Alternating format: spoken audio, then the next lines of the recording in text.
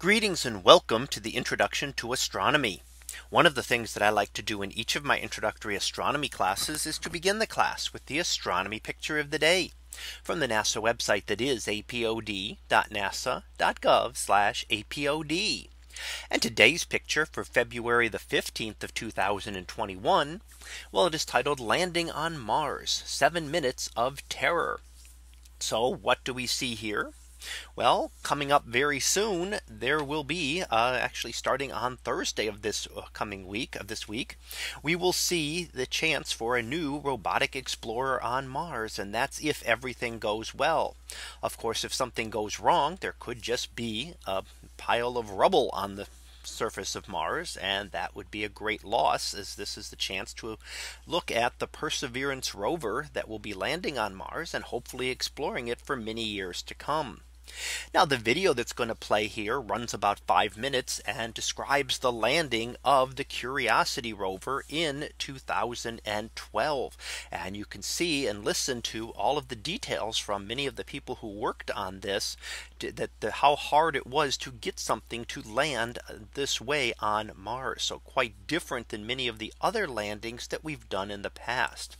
So I'm going to go ahead and play the video and let you listen to what they have to say. When people look at it, it looks crazy. That's a very natural thing. Sometimes when we look at it, it looks crazy. It is the result of reasoned engineering thought. But it still looks crazy. From the top of the atmosphere down to the surface, it takes us 7 minutes. It takes 14 minutes or so for the signal from the spacecraft to make it to Earth. That's how far Mars is away from us. So when we first get word that we've touched the top of the atmosphere, the vehicle has been alive or dead on the surface for at least 7 minutes.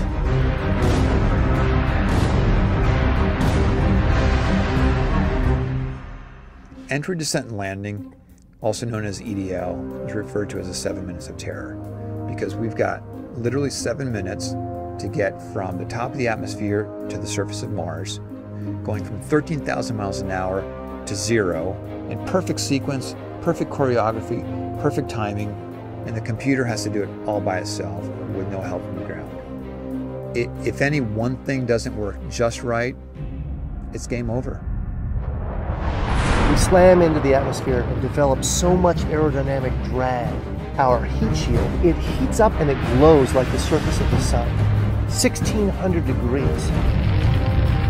During entry, the vehicle is not only slowing down violently through the atmosphere, but also we are guiding it like an airplane to be able to land in a very narrow constrained space. This is one of the biggest challenges that we're facing, and one that we had never attempted on Mars. Mars is actually really hard to slow down because it has just enough atmosphere that you have to deal with it. Otherwise, it will destroy your spacecraft. On the other hand, it doesn't have enough atmosphere to finish the job. We're still going about 1,000 miles an hour. So at that point, we use a parachute. The parachute is the largest and strongest supersonic parachute that we've ever built to date. It has to be able to withstand 65,000 pounds of force, even though the parachute itself only weighs about 100 pounds. When it opens up that fast, it's a neck-snapping 9 Gs. At that point, we have to get that heat shield off. It's like a big lens cap blocking our view of the ground to the radar. The radar has to take just the right altitude and velocity measurements at just the right time, or the rest of the landing sequence won't work. This big, huge parachute that we've got, it'll only slow us down to about 200 miles an hour. And that's not slow enough to land.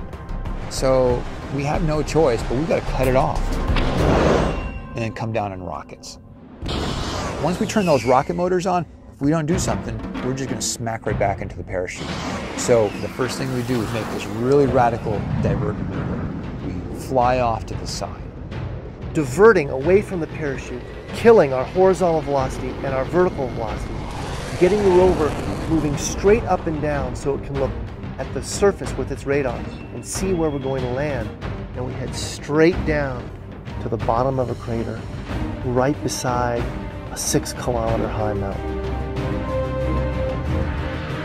We can't get those rocket engines too close to the ground, because if we were to descend propulsively with our engines all the way to the ground, we would essentially create this massive dust cloud. That dust cloud could then go and land on the rover. It could damage mechanisms and it could damage instruments. So the way we solve that problem is by using the sky crane maneuver.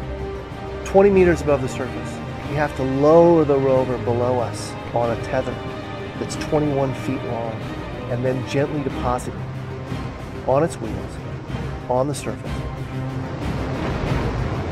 As the rover touches down and is now on the ground, the descent stage is in a collision course with the rover. We must cut the bridle immediately and fly the descent stage to a safe distance from the rover.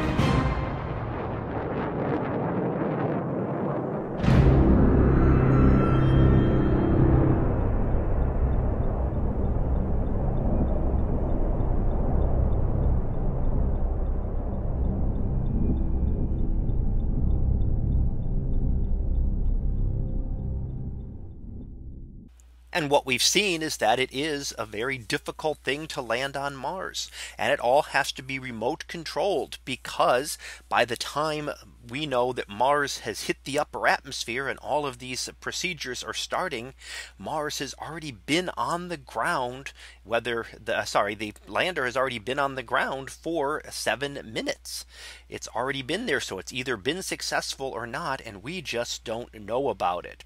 So hopefully coming up in a few days, we will get to see another successful landing of the Perseverance rover on the surface of Mars. So that was our picture of the day for February the 15th of 2021. It was titled Landing on Mars, 7 Minutes of Terror.